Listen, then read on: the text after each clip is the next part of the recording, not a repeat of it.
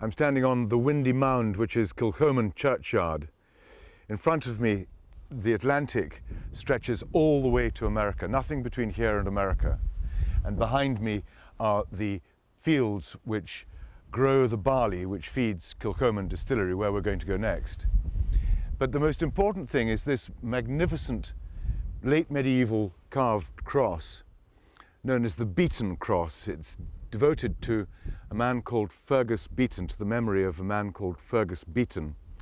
Now, the Beatons were given these lands of Kilchoman in the 14th century. They arrived on Islay in 1300. The ancestor of this man arrived in Islay from Ireland in 1300.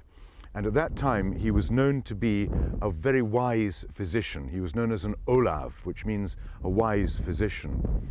And it's highly likely that this man, Fergus Beaton, Fergus MacVeigh, as it was in Gaelic, will have brought the secrets of distilling to Scotland from Ireland. So if you like, we're standing here in the very cradle of distilling, whiskey making in Scotland.